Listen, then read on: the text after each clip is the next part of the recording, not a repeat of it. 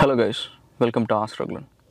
Today we're going to see some little auto update on China's Tesla.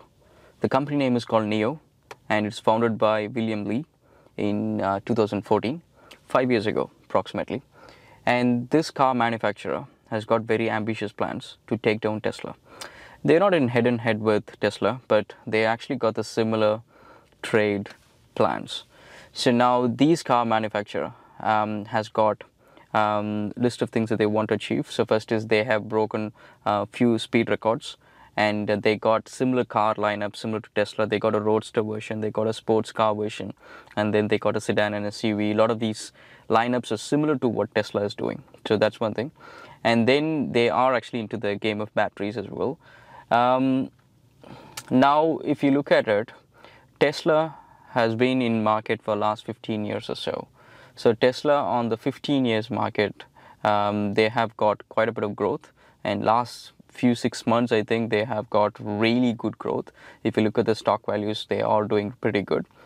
Now they have reported losses around $4 to $5 billion in the last 15 years, whereas the Chinese manufacturer NIO has reported losses of around 7.4 billion in just a matter of 5 years. And especially with the last year, they've been doing really bad. It's just a bad time, I guess. Some of the things that happened is, first thing is the trade war. So that is also one of the things which impacted. And the second thing is, say they depend wholly on the Chinese market. So on the Chinese market, there is also other players which is taking some market share. And apart from that, the recent incident which has happened, which is Elon Musk has visited China to open a battery factory in China, Shanghai, and also a Tesla factory as well. So Tesla is going to do manufacturing in China and start selling in China.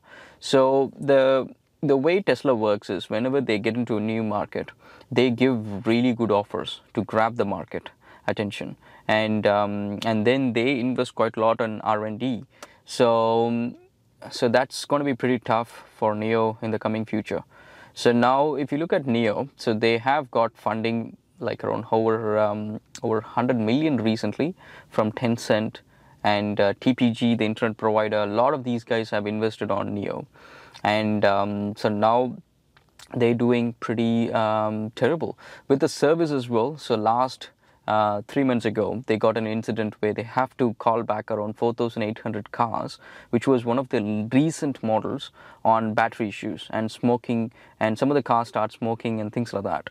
So these were the issues they started having in the last few recent months, and which is also affecting the company's growth.